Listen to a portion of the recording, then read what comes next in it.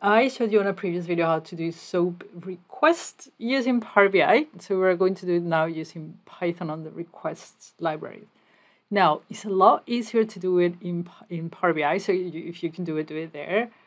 Mainly because of reading XML files in Python is such a nightmare. So we're going to figure it out. When I show you, it's going to be easy. But once you get a different format, prepare yourself.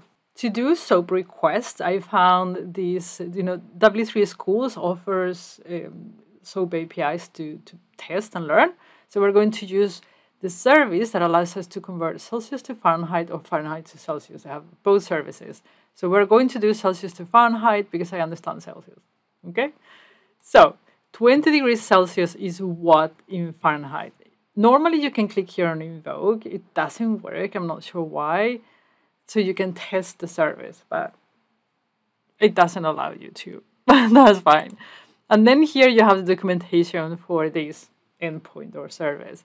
Here you have some information about the headers, the URL, and then this is what is called the SOAP envelope. Let's go to Python to start the request, and then we'll go here and we translate everything.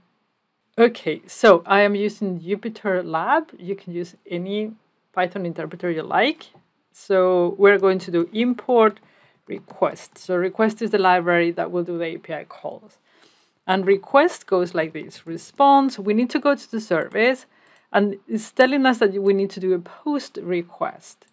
So we're going to do response. This is a variable that is going to store whatever the API returns, if we do it properly, obviously. So we're doing request dot post because they told us that it was a post, and then you need a URL. You're going to need a data variable, which is going to be the SOAP envelope that we did in Power BI.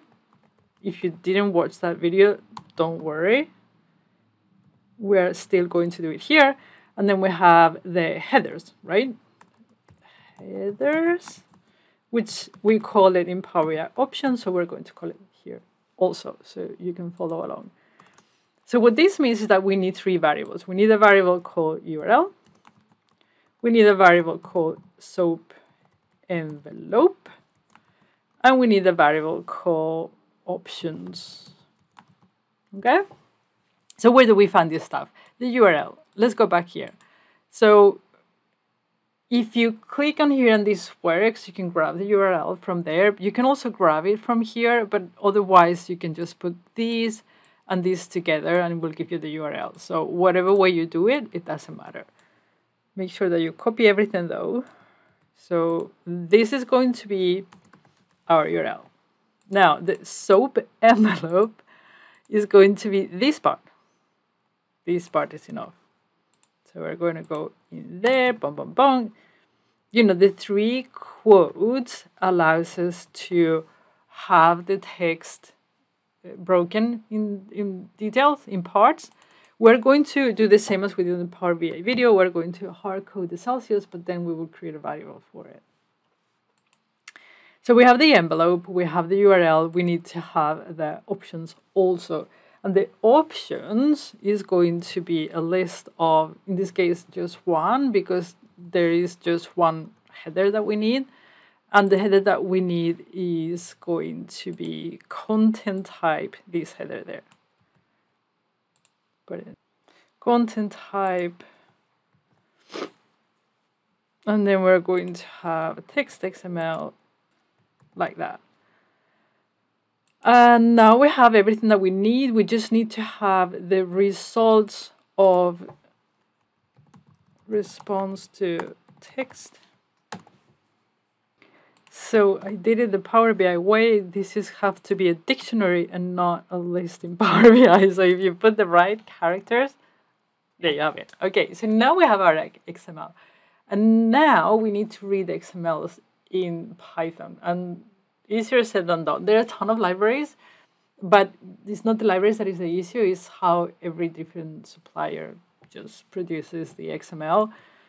So there is a library, this is built into Python, so you don't have to install anything, called Elementary. So you import it like that. And now what we need to do is as follows. I'm going to So we need to get the response in here parsed into a string. And this is from string. This took me the longest time. You wouldn't believe it. And then we need to iterate. So this we say for a child in root iter. You have to read the documentation to know this. Then you need to get the part. I probably should do just a second so you can see the elements. Print child, because it helped me. So what this tells you is it gives you the roots of the XML file. Really about XML files if you don't follow along or if you want to know more. And this will tell you what the roots are called. Very often I find that they have these namespaces, which is this schema stuff, which is really annoying because it makes harder to read, basically. Now, I'm not going to translate the namespaces. It's something that you can do. But because this is such an easy XML file, so where I'm going to just grab everything. But you can actually get rid of the stuff between the curly brackets. So you don't have to rewrite everything. So we're going to change that to that because we want to access the value here. If you, well, wait a second. If you do print child dot tag or child dot text, it will give you,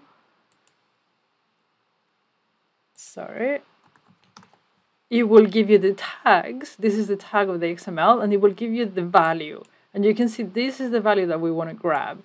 So that's where you put the part, this part, the tag, in there. And then when you print the, now we just want tab. We say Celsius to Fahrenheit equal, and then print it as a variable. So you store in a variable, you print it, you get rid of that parentheses, and now we have a variable that has the stuff. Now, if you want to do parameterization as we did for Power BI, it's actually very simple. You just create a new variable that it says Celsius, and you say this is going to be -20. And then in here, you have to put that value. So for that, we're going to do the fstring method because I think it's the easiest way to actually have a clean code. And then between curly brackets, here you put the Celsius stuff. Print -4. Okay, so it's still working. Cool. Now, I couldn't find any public SOAP API that did basic authentication. Oh wow, there are a million ways to do it, so I'm not even going to go there. But basic is quite common for this API, so if you want to know how to do it, if you remember, we were using an external service in Power BI because Power BI does not, maybe it does base64 decoding. I never went that far because I'm actually using this in Python. But Python has a base64 decoder. So this is how the code looks like. You do import base64, and then this just creates a little function. You don't even need to create a function. If you do base64 encode, it will give you, you know, everything that you need, and then you put authentication. If you run this, it's going to do the basic stuff. So then what you need to do here is authentication, and then you need to put this one right in there to encode the username and password, or you put it somewhere else and then you import it here, you know, whatever fits your needs. So yeah, this is everything. This is how you do base64, both in Power BI previous video and in Python this video. So I'll see you in the next one.